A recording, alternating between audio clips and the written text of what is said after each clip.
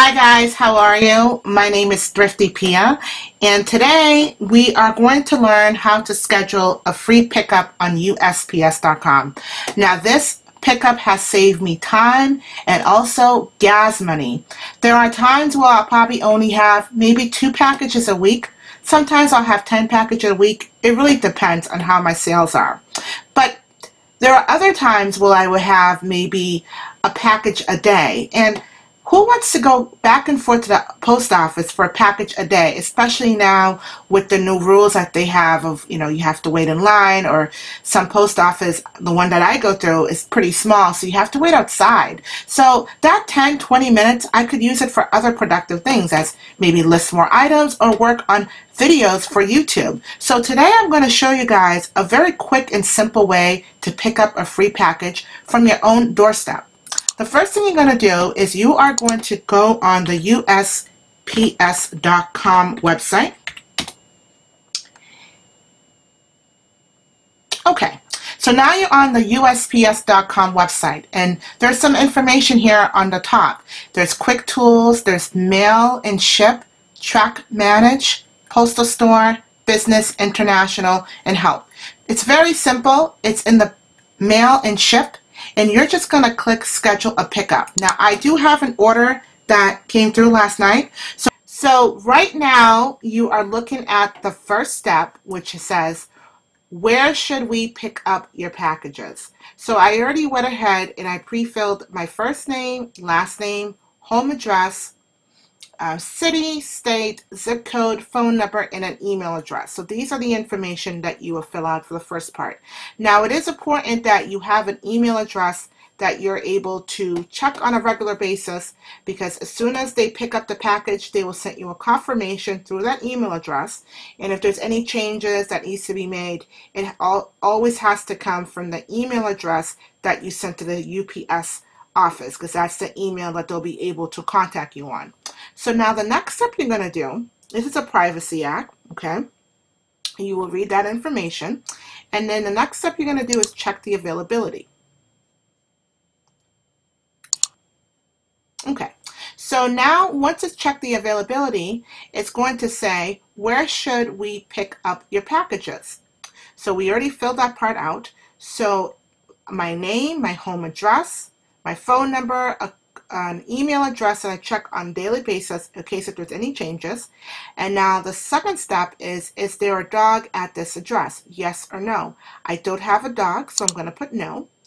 Now the second step is, where will you leave your package? Now you have several options here. If you work in like a big office, you will say office, reception, or if you work at a warehouse, you will put other information stuff, in here. But if this is set up for your home address, I like to use the front door, only because I'm able to check the packages and see who comes and pick up the package. Now, if you have any additional instructions, like if you worked at a warehouse or a big office or even your home address, for example, when it rains or snows, I like to put my packages in a clear trash plastic bag. So I would say, due to weather, I will place packages in a clear plastic bag. That way when a carrier comes to my front door, because sometimes they don't go to pack like trash bags like that, so you have to tell them. And that way they could look, and then that way, one, it basically saves you as a seller, because your package is not going to arrive to the customer ruined. And two, a lot of times when we use those labels, they're like a clear paper, I don't know the name, matted paper. So sometimes if it's wet, the ink could come off right off that package. So that's why I like to protect my packages. If it's raining or snowing, I will put them in a clear bag, and then I will put the instructions on that little section right there. So now it's saying, when should we schedule your pickup? Choose a time. Your carrier can pick up your shipment for free during regular mail delivery. You could also schedule a pickup at a specific time with our pickup on demand for premium paid services. Now, I don't know about you guys, but I'm a part-time seller. I don't make that much money, so I would not be able to afford a $24 on-demand schedule to be picking up my packages. Now, it is important for you to know what time your carrier comes and pick up the package, because some carriers are first thing in the morning, some of them in the afternoon, some of them are mid-afternoon. My carrier comes anywhere from 1 to 3 o'clock. So anything after 3, there's no pickup, there's no delivery. So that way I know I'll put up my package in the morning. I usually put out first thing in the morning, and then it sits there. Now, if it's a sunny day or rainy day, sometimes I like to do it maybe an hour or two before he shows up because it's too hot. So then I'm going to put pick up package.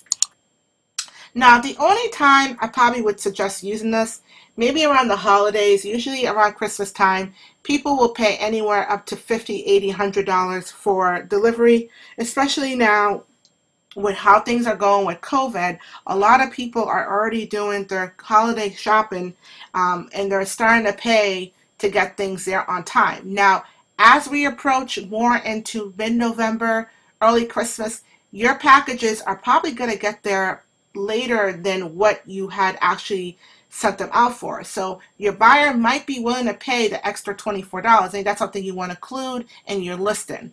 Okay, so now you're going to go in to choose a day, and it says here you could schedule pickups Monday through Saturday. You could also schedule pickups over multiple days or regular intervals if you create or sign into a UPS account. So earlier I said you don't have to have an email address, an account to sign up for UPS.com. But if you decide to have several packages pick up on several different days out the week, you will need a UPS account. And guys, it takes like 2 seconds to make a UPS account. So tomorrow is Thursday. I'm going to click the 22 so they can pick up the packages. And now it's telling me how many packages are we picking up. So Priority Express, Priority Mail, First Class, Return, International, Other. I only use 2 in the selection, Priority and First Class. We know anything over 16 ounces is considered a pound, so it would not go as First Class, it would go as Priority Mail. So I had a t-shirt that I sold, and I'm going to put about 1 package, because that's all I had, and it's asking me what is the estimate weight. Now I know it's less than a pound, so I'm just going to put a pound just to, that's the only option you have. So if you had 10, 12, 14 packages, you just weigh them all together and you would put the estimated pound. Now it's telling me I have read and understand and agree the terms. I'm going to check, but I'm not going to click schedule pickup because I just did a generated email address just so I could show you guys how to fill out the section. So this is not a real address, and it's not a real person. It's information I got online to generate fake addresses because I wanted to be able to show you guys how to fill out this information. I hope this video was useful for you guys.